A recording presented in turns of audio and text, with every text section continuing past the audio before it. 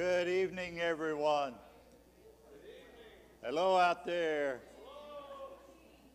I have to experiment, okay? Let's see what happens here. No sitting down on the job. Oh, man. I knew that would probably get a reaction. Welcome to the First Baptist Church of Gibsonton, Florida. So glad you're here. I know the weather outside has been kind of wet, and then it quit raining for a little while and be nice, and then it'd rain again. But we needed the rain, and God knows what's going on. And especially in my neighborhood up there, we needed a lot of water. So thank you, Lord, for that. Just remain seated for this song, but those in the sanctuary, let's all sing together. And those on the other side of the camera, if you're not driving, you can sing along with us. Well, actually, you could sing while you're driving, but don't open your book up if you're driving. Be careful. Others are coming in. Let's just sing together. The words and notes are on 447, and the words will be on the screen. Lily of the Valley. Let's do verses 1 and 2, please. Amen. I have found a friend in Jesus. He's everything to me. He's the fairest of 10,000 to my soul. The lily of the valley, in him alone I see all I need to cleanse and make me fully whole. In sorrow he's my comfort, in trouble he's my stay. He tells me every care on him to roll.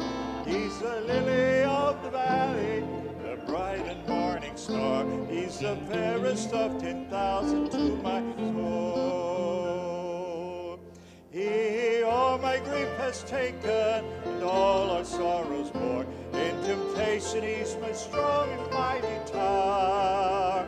I have all for him forsaken, and all my idols torn from my heart, and now he keeps me by his power. Though all the world forsake me, and Satan tempt me sore, through Jesus I shall safely reach the goal. He's the lily of the valley, the bright and morning star. He's the fairest of 10,000 to my soul. Amen. Somebody told me we had about 30 visitors tonight. 1, 2, 3. Yeah, there's about 30 visitors visiting the church tonight. We're glad you're here. Maybe not anyone for the first time, but we can understand that maybe this evening. But it's good to see just about every service someone that hadn't been here before, and I think that's exciting. So it's kind of a downer when they're not. But praise the Lord. There comes a visitor.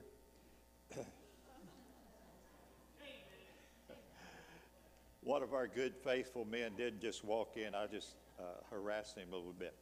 I missed saying anything about it this morning, but on the table out front in the foyer, Sister Evie had made some little Valentine things for visitors. And I think there's a few left if you want a souvenir out there. And thanks, Sister Evie, if you're watching, thank you for doing that. And I apologize to you for missing that. Very thoughtful lady. And it's a good singer, too. And I don't know if I still have mine in my pocket or not, but Brother David and some of the staff have put together a little card here. You probably can't see it on the camera, but it has how to get the website and how to get to live streaming. It has the numbers and everything on there for you if you have trouble doing that. And there's some sample cards back there close to where Paul sits if you need those on your way out. Or if you want to share that with somebody else, that's a good little witnessing tool. It actually has a scripture on the back that you're welcome to use. Any other announcements, pastors, that I have missed? Wednesday night service, yes. 7 o'clock right here in the sanctuary. Bible study, we sing some, we have prayer, testimonies. We just have a real good spiritual evening on Wednesday evening. So you be here with us and bring somebody else with you. Okay. End of that session of announcements. That meeting is adjourned. Let's go to a prayer meeting. Father, thank you for loving us and for drawing us together. And we do thank you for the weather you've given us, refreshing water. And Thank you for each person present in the service this evening. Thank you for all those who are watching and listening by means of video and airwaves.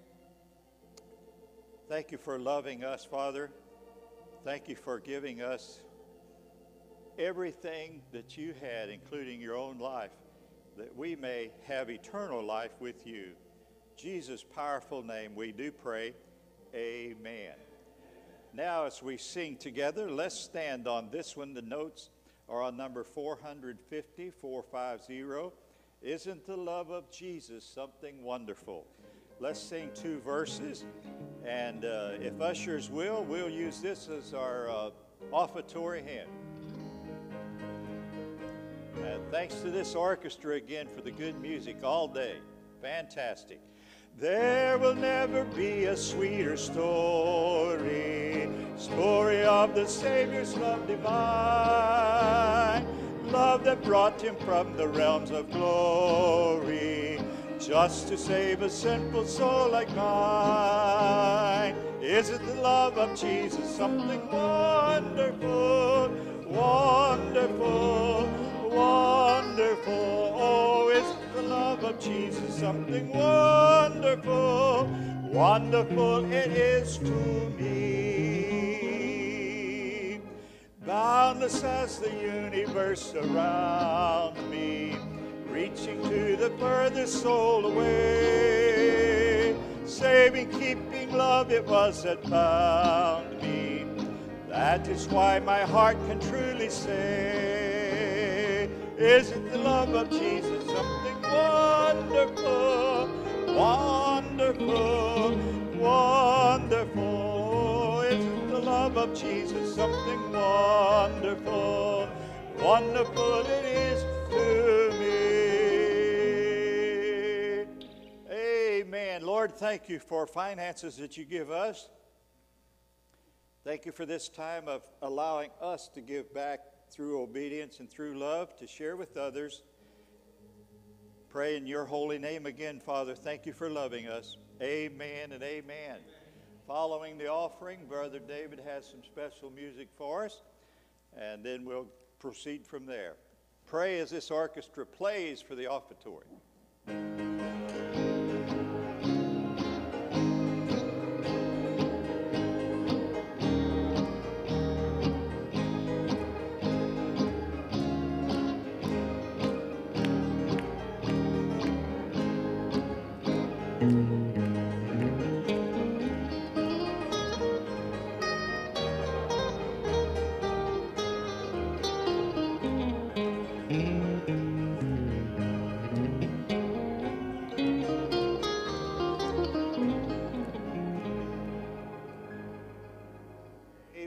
Thank you again, orchestra. Brother David Howard, multi-talented young man. He even knows how to start the computers. He knows how to take care of He knows how to do that. We're praying for you, David. He's going to the pianist, so let me get out of the way.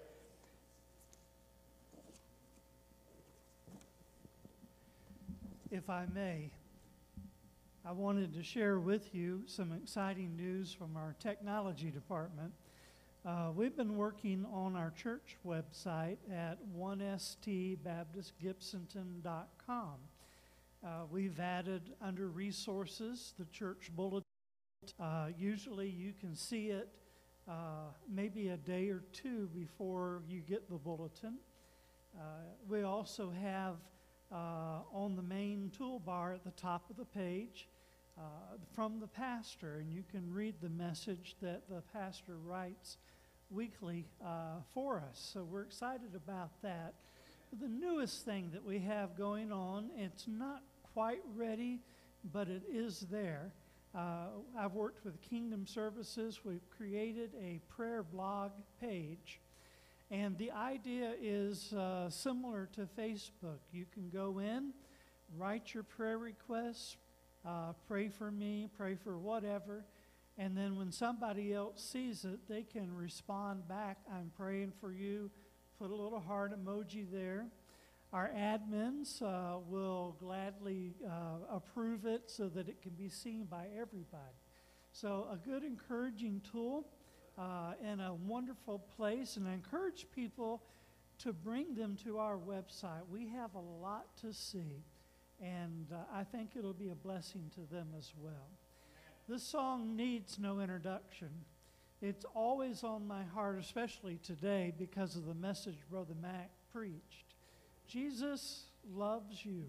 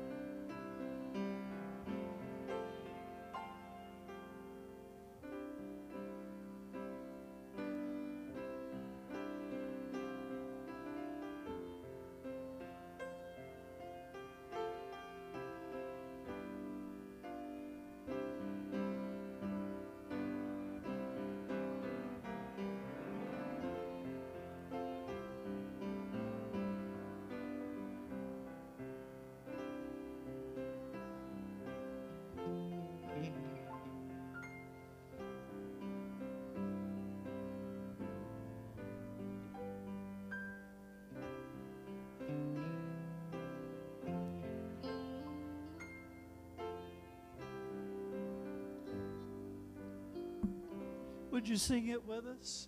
Jesus loves me, this I know, for the Bible tells me so. Little ones to him belong, they are weak, but he is strong. Yes, Jesus loves me. Yes, Jesus loves me. Yes, Jesus loves me. The Bible tells me so.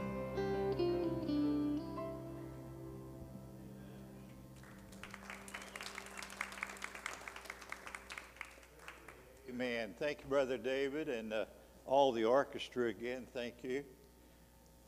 I brought some notes. I've been asked to introduce our speaker for the evening, and I couldn't get all of the stuff in here.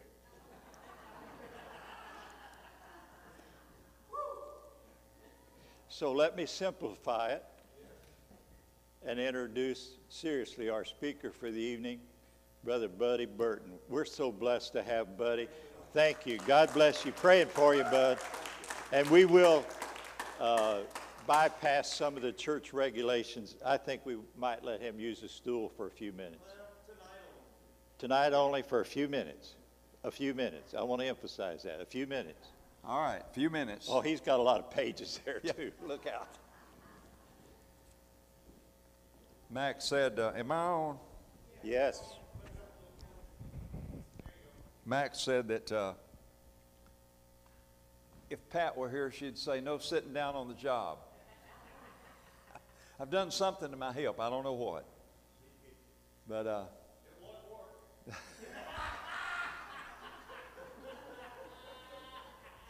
work. But anyhow, there are a lot of folks that are sick today, and you know that, more so probably than ever before in history. Statistics tell us that the big majority of illnesses are psychosomatic. That's a big word, meaning that they stem from worry, tension, fear, bitterness, and all those type things. That'll make you sick. I'm convinced it'll kill you if you let it go on and on and on. Now, if you and I went to the doctor, which I'm fixing to do tomorrow, what would happen if you go in there and you're sick? He would give you a prescription, wouldn't he? And hopefully, if it was the right kind of medicine, if you took that as directed, then you'd get relief. But if you fail to use it like it's told you to use it, if it says to use it 3 times a day, you need to do that. But say you'd skip a day or skip one, well, it's not going to help you, is it? You know, with these things they give you for like Z-Pack, you know, they make sure and tell you, take it till it's gone. So tonight, I'm going to be Dr. Burton. And I'm going to give you a prescription that will definitely make us better. This prescription is called the 23rd Psalm.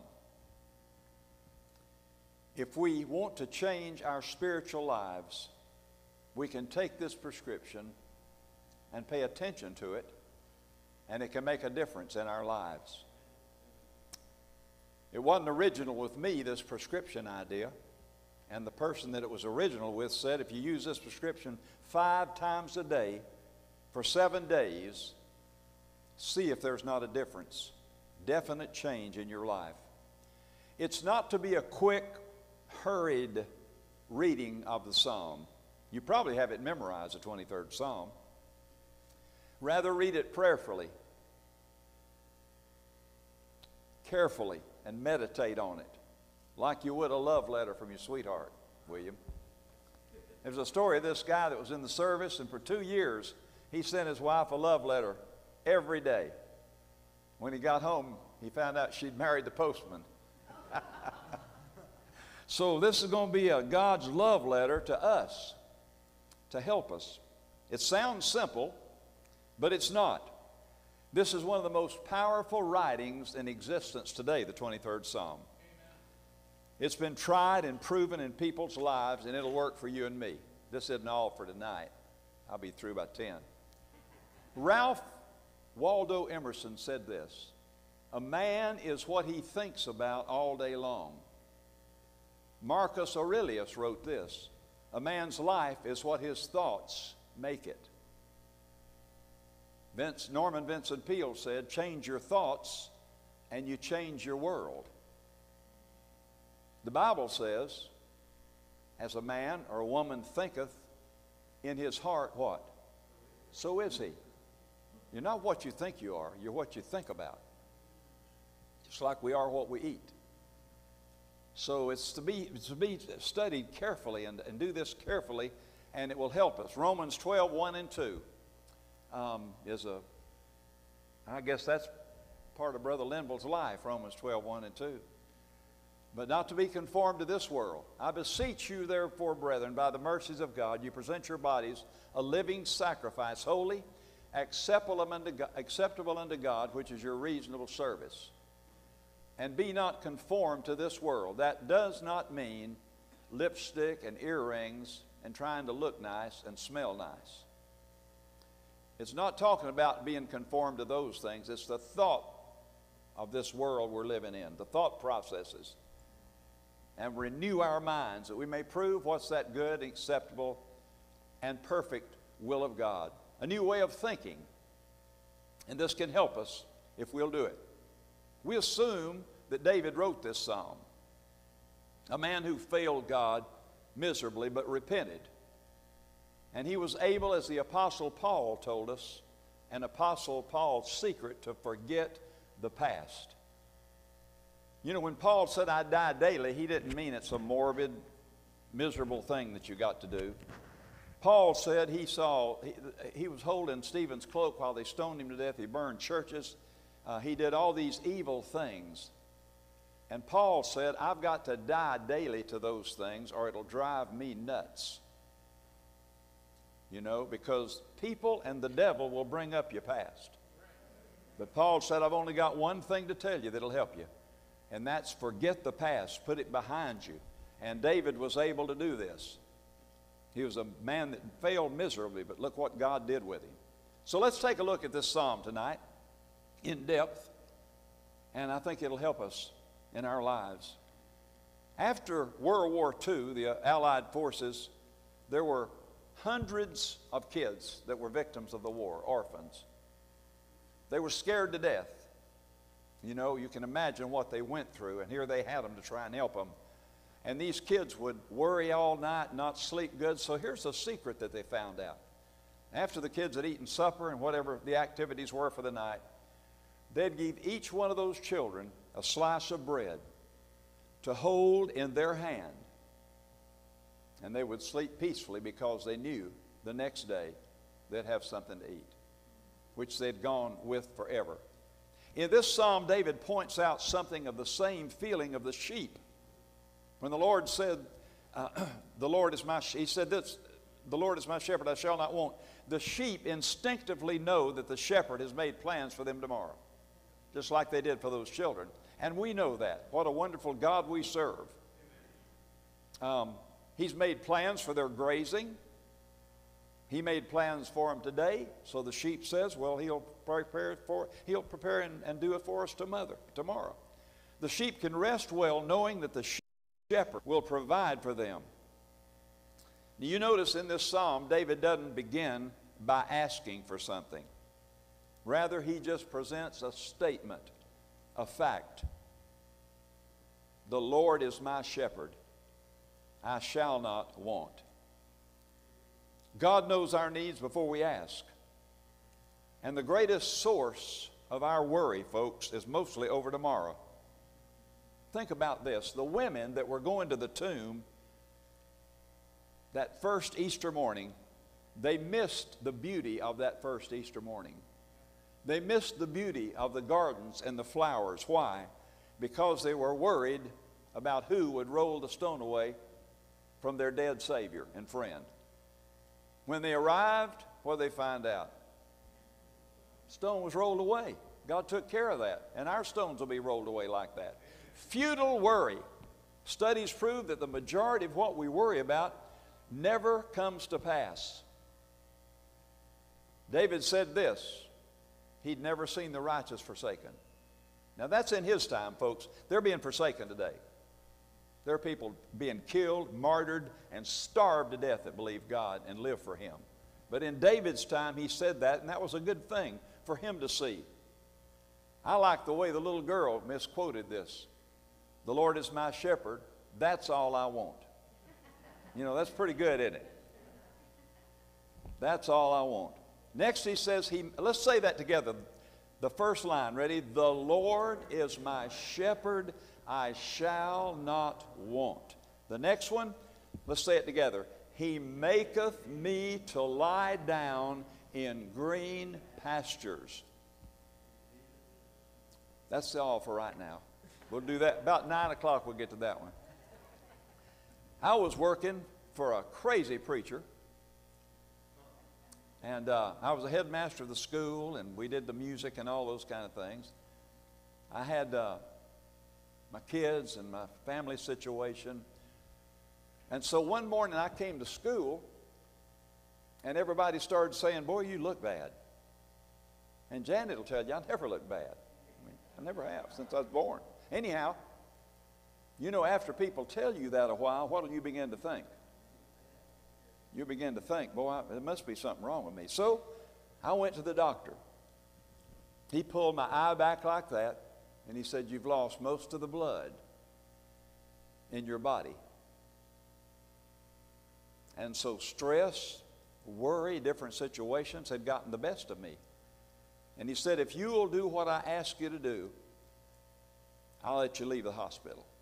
If you'll go somewhere where you can be without that family and without this nut that you work with, he said, I'll let you go if you'll take time. So I did that.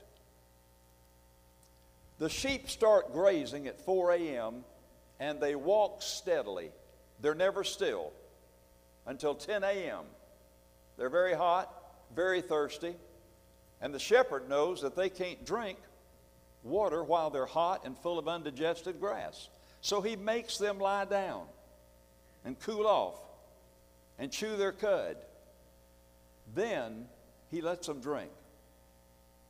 You know, folks who've made an impact on life and on our lives are those who've taken time apart. Poems and songs are not usually written among the noisy, congested crowds. Elijah found God not in an earthquake, but in a still, small voice. Moses saw a simple burning bush. Saul was on a lonely, quiet road when he saw his heavenly vision. Jesus took time alone. Now, he's the Son of God, and if he needed that, how much more do we need it?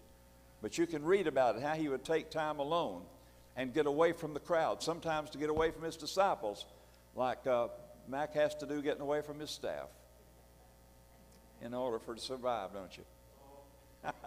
This is difficult for us to do, folks. You know, we've been taught to work for the night is coming.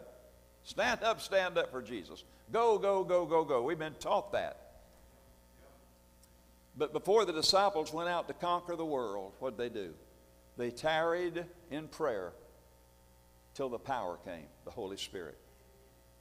Sometimes, like that situation I told you about with me, we have to be on our backs to look up. Many times we're forced, not by God, but by our own foolishness or circumstances, to lie down and think things through. It can be the most blessed time of our spiritual lives. In my case, it was a wonderful time. He's probably about ready to lay me down again. But if we accept it in the right way, folks, remember this, and I love this, I don't know where I heard it. After every Calvary, there's an Easter morning. Isn't that good? After every Calvary. You know, the cross, I've heard people say, well, my husband's an alcoholic, that's my cross to bear. You know, or my mother-in-law, or first one thing and then the other. The cross has never been anything but to die on. Now, you may have a burden with somebody or some situation, but it's not a cross to bear. You know, the cross has never been anything but to die on. But let's go ahead to the next one. Let's say it together. He leadeth me beside the still waters. Now, the sheep fear water. They have a heavy coat. They're poor swimmers. They won't drink from a moving stream, only from still water. Now, listen, the shepherd doesn't ridicule his sheep for fear. Think about that a minute. He doesn't ridicule them because they have that fear. But what he'll do, he'll watch constantly for still waters. If he finds none, he takes stones and fashions a dam and forms a pool where his sheep can drink without fear. I've never heard it or seen it counted them myself, but I've heard it said several times that there's 365 times in the Bible that says don't fear. You know, one for every day. That ought to be enough for us, hasn't it? Now listen, God knows our weaknesses and our limitations. He created us. You know, sometimes when I'm talking to him, I said, hey, I didn't ask to be born. I mean, here I am. Name me Ora Eckel. What you going to do in life? But I said, you ought to know me because we believe you created us, so you know me, so you got to help me in this situation. The Bible says his strength is made perfect when? In our weakness. Think about that. Isn't that awesome? God doesn't force us where we're unable to go. Instead, he's constantly ministering to us to our needs. And he does that through our own Bible study and prayer and coming just like this, Sunday school, all the things that we do help us to be ministered to for our needs. He understands our burdens. I've never been much on preaching about eschatology. Somebody said, are you premillennial or postmillennial? I'm panmillennialist. Everything's going to pan out all right. Now, there's times for that, but you know, I don't take it for granted that I get to spend time speaking to you and sharing with you folks. And if I can't share something that's not going to help me or you, I don't want to do it. You know, I'd rather you watch TV and just enjoy the evening, you know, doing something else. But if it doesn't help us, that's what's so great about Brother Mac's sermons. You know, they're timely. you know, and where we're living today. So he understands our burdens, and just as the sheep can rest knowing that the shepherd is meeting their needs, so can we. The Bible says he will not suffer thy foot to be moved. Behold, that he that keepeth thee will not slumber. He that keepeth Israel, which are us, shall neither slumber or sleep. Isn't that comforting to know that? You know, when you do this and you begin to dwell on this scripture like we're talking about tonight, you know, in your quiet time, picture a stream or a river, and then think about him leading us beside still waters. It'll be a restful experience for us. Martin Luther wrote a great song. A mighty fortress is our God, a bulwark never failing. The next one, he restoreth my soul. Let's say it. He restoreth my soul. Think about that. We don't have to do that. Many things we have to do, but he restores our soul. Someone wrote a letter one time, life ended for me. Somewhere during these past years, through a slow process, it took years to stifle my faith, but now it's entirely gone. I'm only a shell of a person. Just think about that. If only the person that wrote that knew that God restores his soul, and he had hope. Sheep start out grazing. They find a definite place in line and stay there all day, except sometimes during the day they trot over to the shepherd. He rubs their head, scratches behind their ears, and reassures them. Then they go back to their place in line. David remembers how close he was to God one time. He defeated Goliath, didn't he? Successful as a king. But then he became self-sufficient. We can get that way, can't we? Didn't need the power of God, he didn't think. Lost his nearness to God. And as we know, he fell into sin. And things went bad for him. Burdens of guilt got heavy.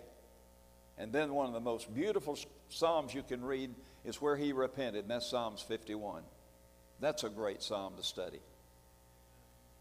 The mind, he became a new person, restored by the shepherd. The mind is like the body. It can be wounded. Listen to this. When I violate my standards, I wound my mind. And some wounds have a hard time of being healed. And they don't heal by themselves. And they need the one that restores us to come and restore us. Moffat reads this particular statement like this. He revives life in me. Isn't that good? He restores, he revives life in me. We run down like a clock. We can lose our drive and our push in life, less willing to attempt the impossible and difficult. And like squeezing the pulp out of an orange and the juice, all that's left is just the useless pulp and the skin of the orange. Life can squeeze the spirit out of a person. You may have experienced it. You may know somebody that has. And a person becomes only a shell. We feel no more thrill of enthusiasm. The dawning of a new day leaves us cold and hopeless. In the beginning, the Word says that he breathed into man what? The breath of life, and man became a living soul.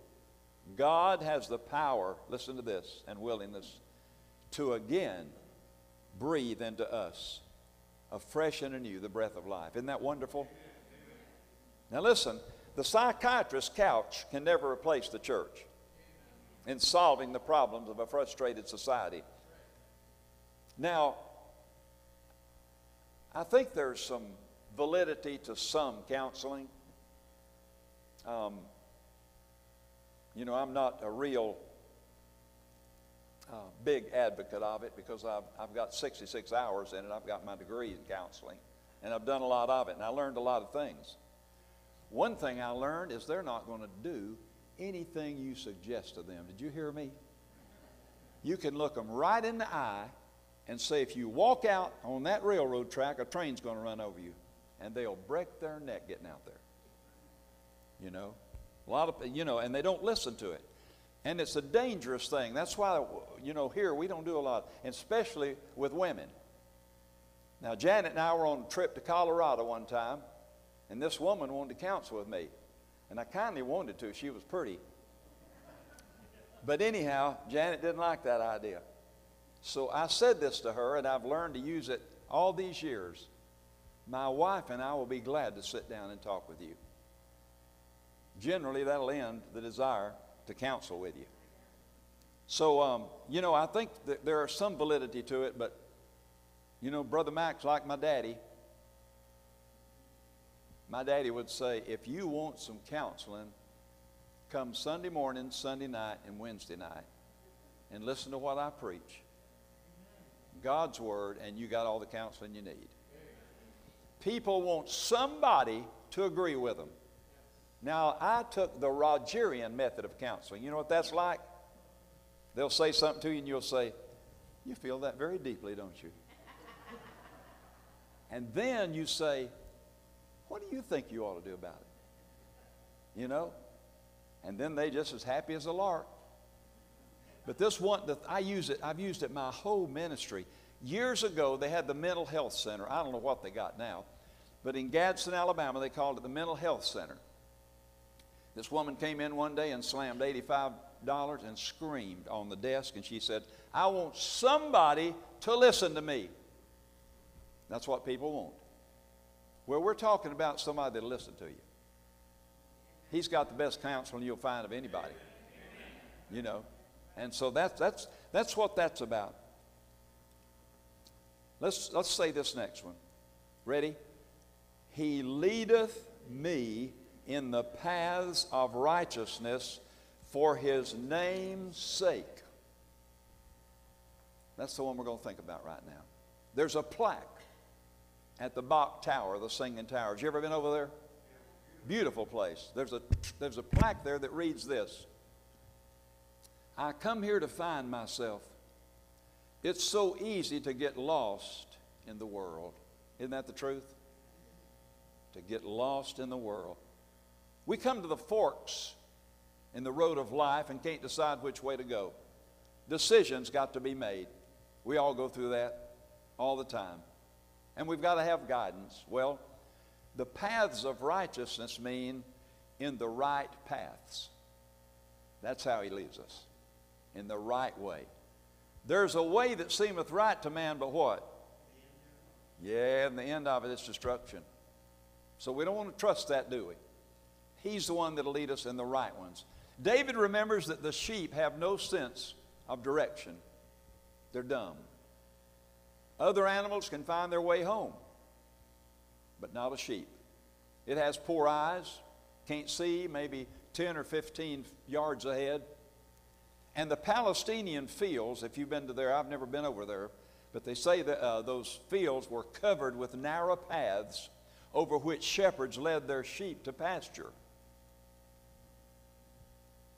So the paths would lead to steep cliffs if you went the wrong way, where the sheep may wander off and fall to their death. Other paths led to dead ends, but some led to green pastures. And that's the ones the shepherd would lead them to. And still waters, you'll remember. The sheep simply follow the shepherd. Sometimes over rough terrain, but always in a right path, leading somewhere good. The sheep left that somewhere to the shepherd's judgment. That's what we've got to do. We've got to lead that somewhere to God and the Holy Spirit's judgment to do that. David remembered his forefathers, folks, as they were led in the desert by a pillar of fire by night and a cloud by day. Following it, the Israelites came to the long-awaited for promised land. So some paths are going to be hard. Have you found that out in life, folks? Now, God doesn't put a bed of roses on the battlefield, does he? He doesn't put carpet on the racetrack or He doesn't promise an easy, effortless life, but He does promise us strength and guidance. He leadeth me. A lot of problem with the preachers in past years, they want to drive people. You can't do that. We've got to lead people. He leads us. He climbs the same hill, folks. As we go step by step, He leads us in the right paths. Isn't that wonderful? What does that scripture say? In all thy paths, what? Acknowledge Him, and He'll direct your paths. And He'll lead us to the promised land that we're all longing for when we go to heaven, and the great promise of that. So I've probably got to finish this another time, but I just wanted to share some of this with you. I thought it was interesting. You know, God just does things so right. I mean, why would He use a shepherd and sheep till you look into what goes on with all that? You know, it's amazing how He provides for us and how He leads us if we'll follow. I always tell the story of the little Boy Scout who came home with a black eye and his little uniform torn. And his mother said, "Son, what happened to you?" He said, "I helped a little lady across the street." He said, why do you look like that? He said, "She didn't want to go." You know, people don't want to go, do they? You got to want to go to get in this kind of life, don't you? But He's promised us the opposite. He's promised us trouble. Just as He promised heaven and hell and the Holy Ghost, He's promised trouble, if that's the way you spell it. Yes, my English teacher here. But He said, in the world we're going to have trouble, but what? Be of good cheer. Isn't that interesting how He'll say something like that and say get happy about it? I mean, think about that. In the world you're going to have trouble, but be of good cheer. Why? Because He's overcome, and through Him we can. Brother Mel, if you'll come, please. Oh, thank you. Thank you. I say it humbly, but I am brilliant. I'm like Janet, boy. She encourages her students and all by saying, if I can do it, anybody can. Somebody said, well, I can't play the piano. Well, you can too if you want to try hard enough. Oh, no, well, you don't want to practice, you know. But let's sing something. Brother Mac, come on. If you got a decision you used to make, let's stand and sing. And these altars are never closed. You know, they're always open. Number 452. You don't want to fall off of it, but come and kneel at it. All right, let's sing it. I love this hymn. I stand amazed in the presence of Jesus the Nazarene, and wonder how He could love me, a sinner condemned and unclean. How marvelous, how wonderful, and my song shall ever be. How marvelous, how wonderful is my Savior's love for me. I didn't bring my mic, so everybody just listen up. Got your mic? Yep. Here you go. Hello, hello. Boy, that was a great message. My. Thank you, Brother Buddy. That's just what I needed. And I think all of us can say amen to that. And so glad to have good people around me. And thank God for all of you. We've had a good day today. And I've had a busy weekend, as most of all of you know. And funeral yesterday, wedding this afternoon, service this morning. And so I'm glad I got people I can lean on around here.